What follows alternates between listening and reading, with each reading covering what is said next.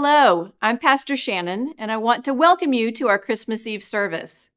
We hope that you will be blessed as we sing favorite carols, hear the Christmas story, and share communion and candlelight. Take a moment and make sure that you are prepared. If you picked up a gift box at our church, have it close by. If you didn't, your experience will be more meaningful if you're able to get some candles and elements to use in communion. We also want you to know that every penny of the offering tonight is going to fund missions, meeting real needs in our community and around the world. When giving online, simply designate your gift for Faith Promise. I know that 2020 has been a strange and difficult year, and attending an online worship service might not have been a part of your Christmas traditions. But we can rejoice that on the first Christmas, God stepped into our world in an unusual way.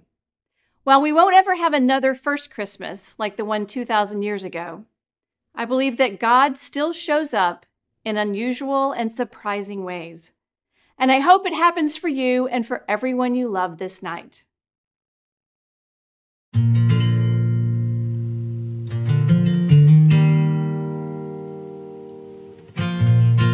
Would you pray with us? Lord God, grant us hope as we come to celebrate your movement from heaven to earth. Bless us tonight that we may receive the gift of God's presence unto us. Amen. And from the Snyder family, hear now a reading of God's word as told through the voice of the prophet Isaiah from the 7th chapter of the book of Isaiah. Therefore, the Lord God himself will give you a sign. Look, the young woman is with child, and shall bear a son, and shall name him Emmanuel. And so tonight we light the Christ candle at the center of the fully lit Advent wreath.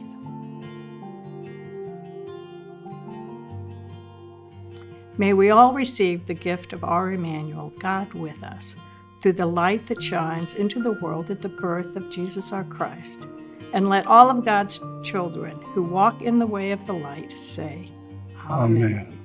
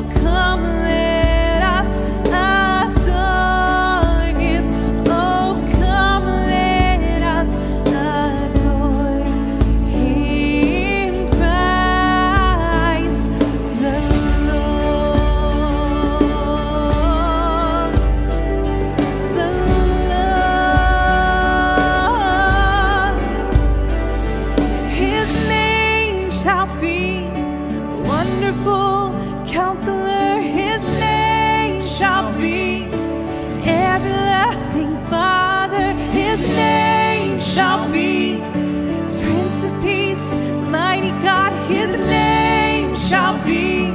Emmanuel, we'll praise your name forever. We'll praise your name forever. We'll praise your name forever. Christ the Lord.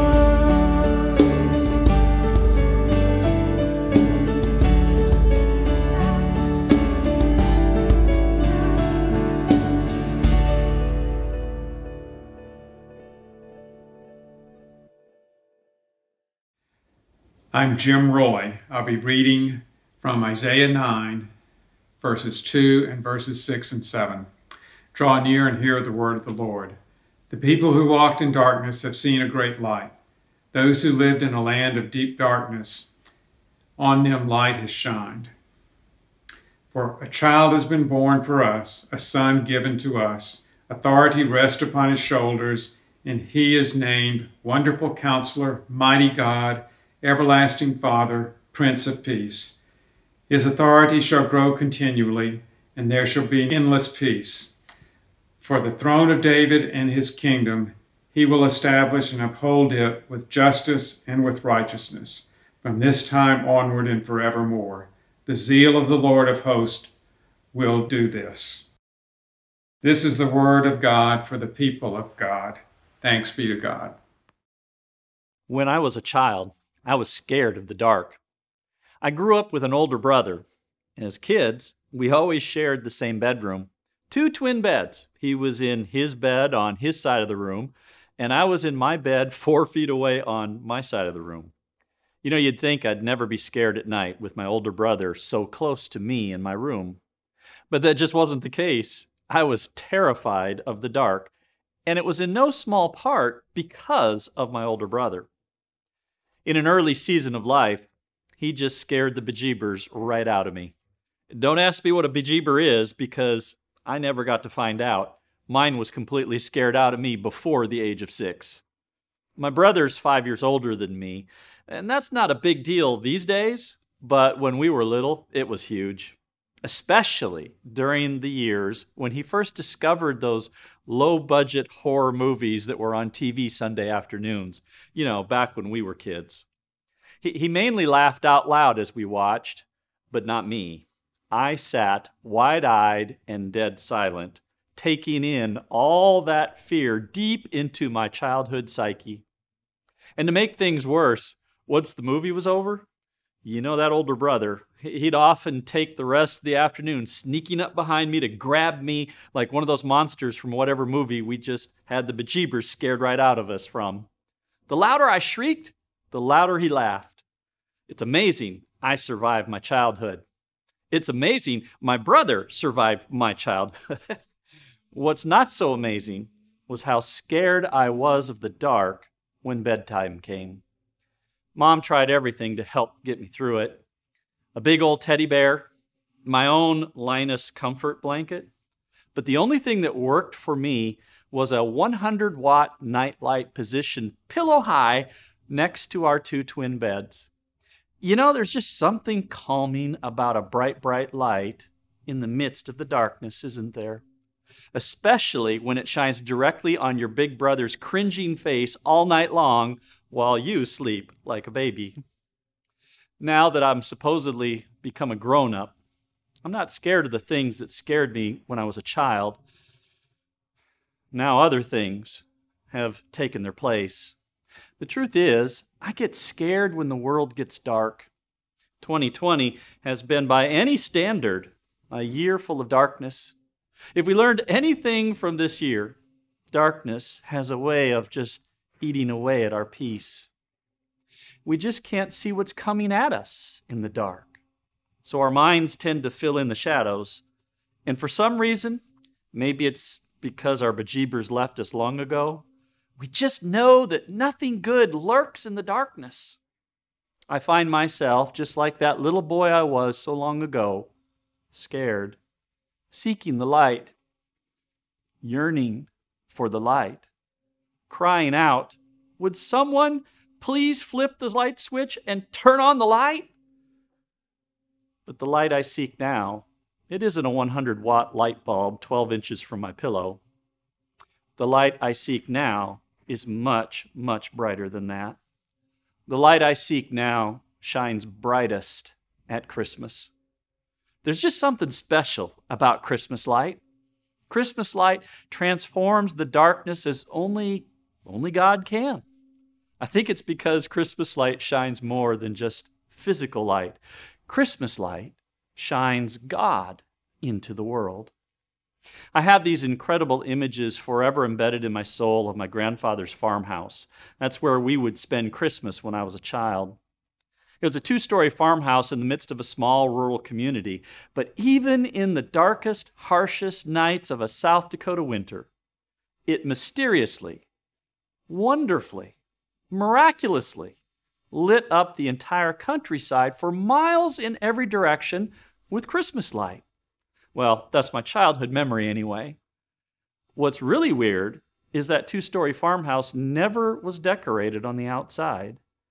The light I'm referring to was coming entirely from the inside. You see, that inside light did more than light up the darkness out there. It lit up my soul in here. Isaiah foretold of that Christmas light long ago. The people who walked in darkness will see a great light. Those who lived in a land of deep darkness, on them light has shined. For unto us a child has been born, unto us a son has been given. The Christmas light, I believe this prophecy speaks of, is so bright that no darkness will ever overcome it. Not even the darkness of 2020, not even whatever darkness currently surrounds you in your life. This light, it doesn't come from our world. This light doesn't come from us. This light comes from God. So of course, heaven burst open in song on this night with the herald angels proclaiming, the heavenly light switch has been flipped on. The Christmas light is now reigning.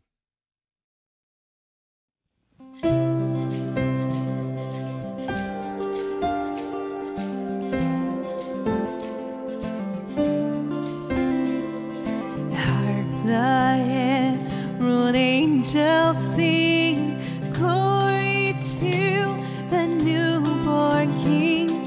Peace on earth and mercy mild, God and sinners reconciled.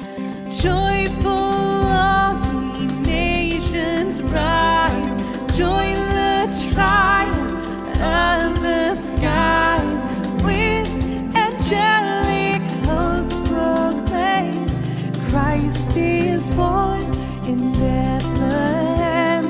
Hark, the herald angels sing, glory to the newborn King.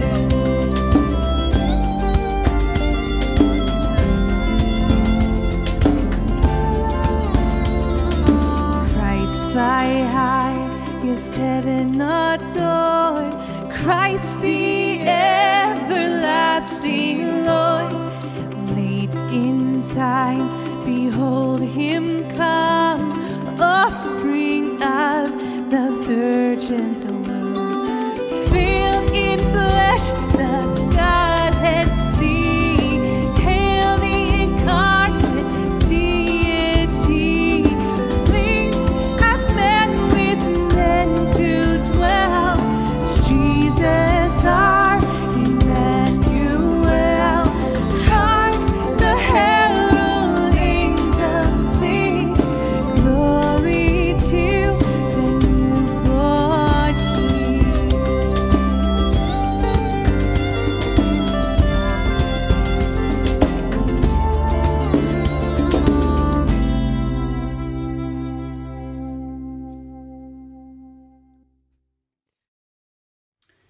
I'll be reading from Luke 2, verses 8 through 20. In that region there were shepherds living in the fields, keeping watch over their flocks by night. Then an angel of the Lord stood before them, and the glory of the Lord shone around them, and they were terrified. But the angel said to them, "Do not be afraid, for see, I am bringing you good news of great joy for all the people. To you is born this day in the city of David a Savior, who is the Messiah, the Lord. This will be a sign for you. You will find a child wrapped in bands of cloth and lying in a manger." And suddenly there was with the angel a multitude of the heavenly host, praising God and saying, "Glory to God in the highest heaven, and on earth peace among those whom he favors." When the angels had left them and gone into the heaven, the shepherds said to one another, "Let us go now to Bethlehem and see this thing that has taken place, which the Lord has made known to us." So they went with haste and found Mary and Joseph and the child lying in the manger. When they saw this, they made known what had been told them about this child, and all who heard it were amazed at what the shepherds told them. But Mary treasured all these words and pondered them in her heart. The shepherds returned, glorifying and praising God for all that they had heard and seen, as it had been told them. This is the word of God for the people of God. Thanks be to God. The light has come. But what exactly does that mean? It means all us children of God who are scared of the dark, we don't have to be scared anymore. When the light flipped on, the heavenly light switch caused a divine flip-flop of sorts. 2 small insignificant letters in the middle of the word scared, the C and the A, they hop up and change places forever on this holy night, causing scared to transform into sacred. The word scared becomes the sacred word. Now the darkness runs away in fear because the Christmas light is here. Ask Mary, she knows. She knows all the rejection she has felt doesn't matter anymore. She knows a divine plan is unfolding through her. She knows the Christmas light just came into this world. She treasured it all and pondered it in her heart. I think we're supposed to do the same. His arrival changes everything because his arrival changes us. We can be adopted into the family of God as children of God because the Christmas light came to flesh in flesh. It's why I think this family story resonates best when told through a small child's voice. One of my first years serving as a pastor, I found myself running out of time to plan the Christmas Eve service. I know that sounds strange, but anybody that's ever served in the life of a church knows the time warp that happens between Thanksgiving and Christmas. Partly out of inspiration and partly out of desperation, I decided to invite my son, who was 4 at the time, to be the guest reader to recite the Christmas story from Luke that night. The plan was to read Luke's entire Christmas story, from "In those days a decree went out," through "Do not be afraid, for I am bringing you good news," all the way to "Mary pondered these things in her heart." Jacob, like most children that age, could memorize a ton of scripture. As the days went by, it began to look as though he might be able to recite the whole thing from memory, like little Linus did in that Charlie Brown Christmas special. We knew there'd be more people in the church that night than Jacob had ever seen before, so we didn't print his name in the bulletin just to hedge our bet. Instead, we just listed guest reader, just in case at the last minute plans needed to be changed. The big night finally came, Christmas Eve. After singing the Christmas hymn, I invited forward the big guest reader, and then I placed a step stool behind the pulpit. Up from the crowd popped our son in his 4-year-old glory. People started to snicker as he stomped his way around the prayer rail to the waiting step stool. He literally climbed his way up into the pulpit, and I was standing right there beside him just in case. Matter of fact, I'd even printed in large letters the 2 full pages of scripture that he'd recite that night, just in case he needed them. I'll never forget what happened next. He grabbed the mic with one hand, pulled it down towards his mouth, and then he pushed the 2 seats that I'd placed in front of him out of the way with an indignant, "Daddy, I don't need them," shove. But rather than face directly to all the people in front of him, a scary sight, he turned his head to the side and recited all the verses without bump and without hesitation. You could hear a pin drop as that packed church listened to this small child bring the good news of Jesus Christ.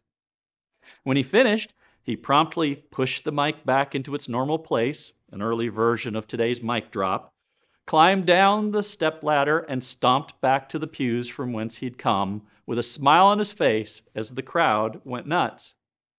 Later, when we talked about that night, I found out why he stared to the side. You see, Mom had told him, if you get scared, don't look at all the people.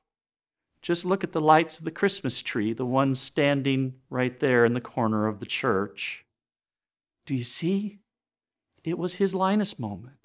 As he pushed the script aside, it was his moment of dropping his Linus security blanket to the ground.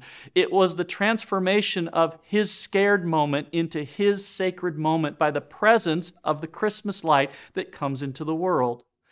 Fear not, for behold, I bring you good news of great joy. This is the story that turns those scary places in our lives into sacred places where we're no longer alone. So go ahead, be a child again tonight, and fear not this dark world. The present is still there calling out to you. Come open me. I am here, wrapped in bands of cloth, ready for you to receive me. For unto us a child is born, unto us a son is given.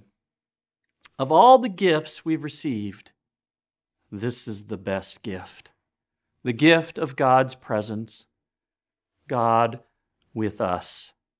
The light has come. The heavenly light switch has been flipped on. Jesus has been born into our world. The word scared has been transformed into the sacred word. Mary knows. Joseph knows. The shepherds in the fields know. Linus knows. Jacob knows. And all of you know. So keep your eyes on the Christmas light. It will turn, O scary night, into O holy night, as things that are scary disappear into God's Christmas light. Happy birthday, Jesus. Amen.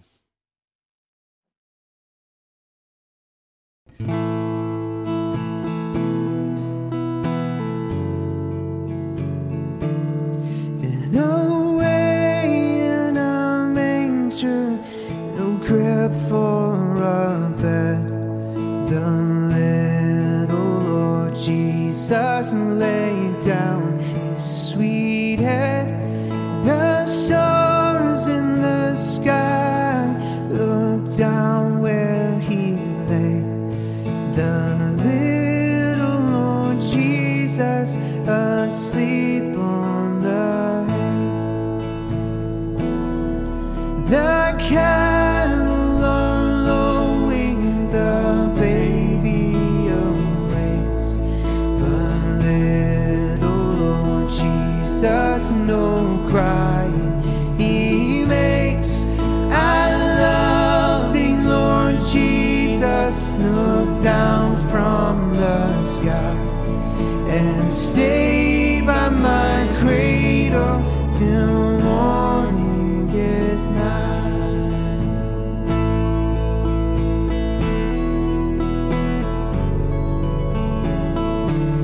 And be near me, Lord Jesus, I ask thee to stay close by me forever and love me, I pray.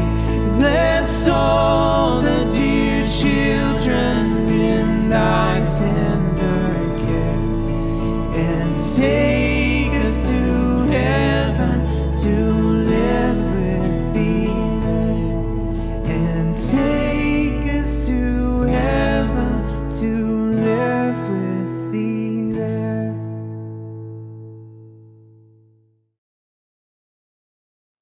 I know how exciting this night is.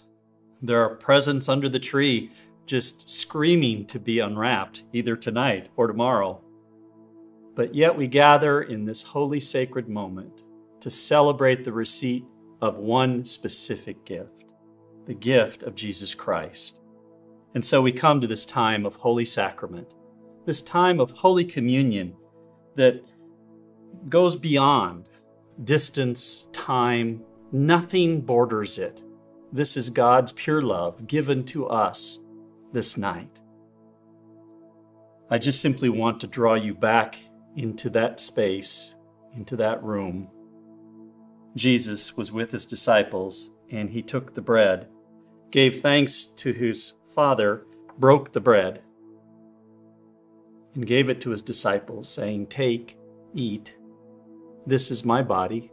Eat of it often in remembrance of me." At the end of that meal, Jesus took the cup, gave thanks to the Father, and gave it to his disciples, saying, "Behold, this is the cup of the new covenant, for it contains my blood poured out for the forgiveness of your sins and the forgiveness of the sins of many to come. Drink of it often in remembrance of me." And so on this O Holy Night, we gather together to invite the Holy Spirit to bless whatever it is for you that is the body and the blood of Jesus Christ where you are, that across time, across space, across all things, Christ binds us together. Let us invite the blessing of Jesus Christ into these elements for us on this holy night. Lord God, pour out your Holy Spirit on all of us, wherever we may be in this holy moment, and pour out your Holy Spirit on the gifts that are before us, what will be the body and blood of Christ for us this moment, this evening. Make them be for all of us the body and blood of Christ, that we may be for the world the body of Christ, redeemed by your holy blood. By your Spirit, make us one with Christ, one with each other, and one in ministry with all the world until Christ comes in that final victory and we all gather together at that great heavenly banquet. Through your Son, Jesus Christ, with the Holy Spirit in your holy church, all honor and glory is yours, Almighty God, now and forever. Amen.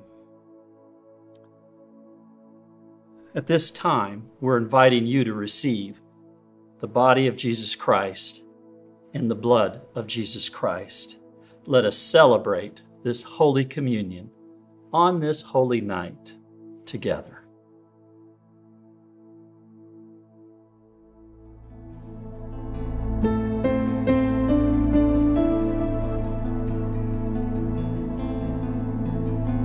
Love incarnate, love divine,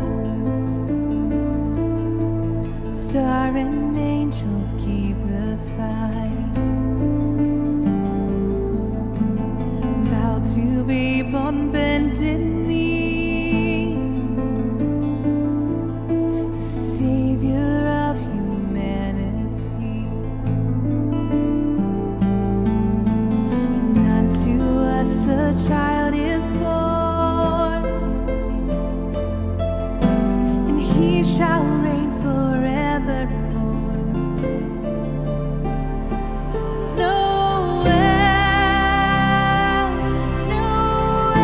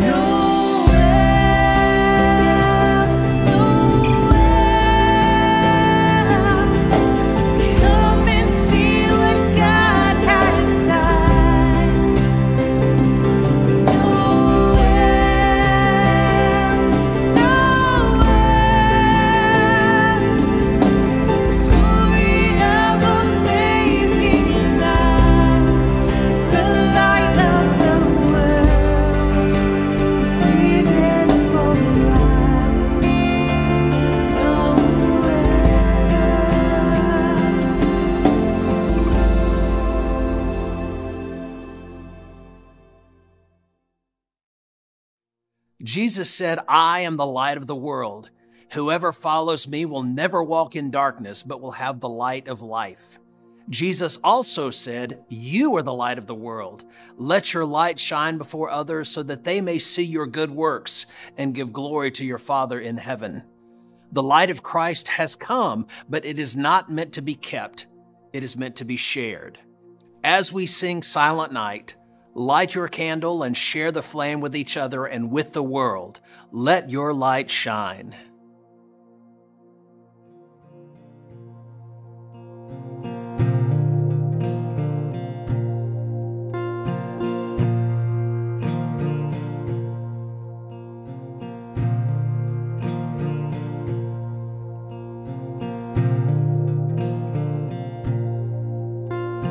Silent night, holy night, all is calm, all is bright, round yon virgin mother and child, holy infant so tender and mild, sleep in heavenly peace,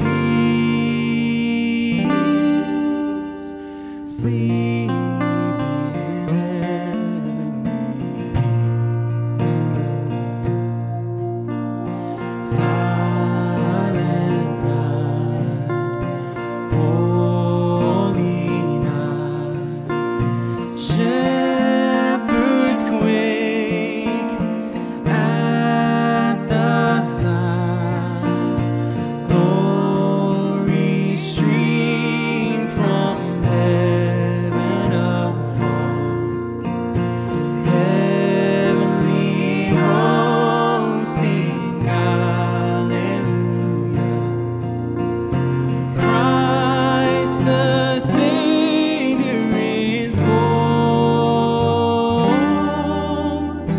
Christ the Savior is born.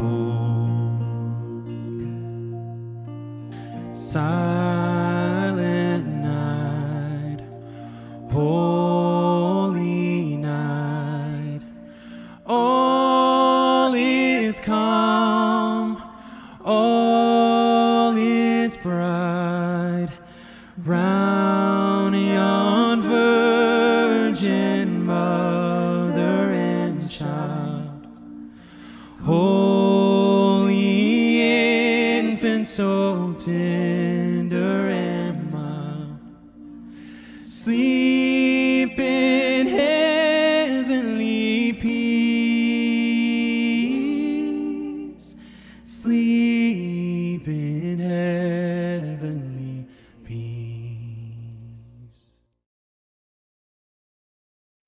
As we close, I want to remind you about our special offering tonight, with 100% of your giving being committed to mission work in our community and the world, feeding the hungry, clothing the naked, comforting the homeless, giving hope to those in despair, and sharing faith with those who wander. You can give online at our website, or you can mail a check to the church. However you give, please make sure to mark your gift for Faith Promise. You don't need me to tell you that 2020 has been a hard year. But what I do want to tell you is that because we have Emmanuel, God with us, we can carry our past, we can face our present, and we can hope for the future with joy. Joy to the world, the Lord has come. Merry Christmas. Joy to the world, the Lord is come. Let earth receive her King. So let every heart prepare him room. And heaven and nature sing, and heaven and nature sing, and heaven and nature sing.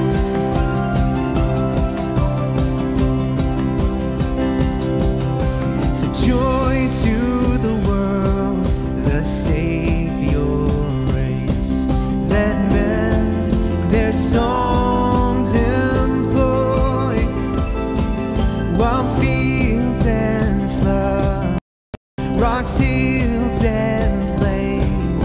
Repeat the sounding joy. Repeat the sounding joy. Repeat the sounding joy.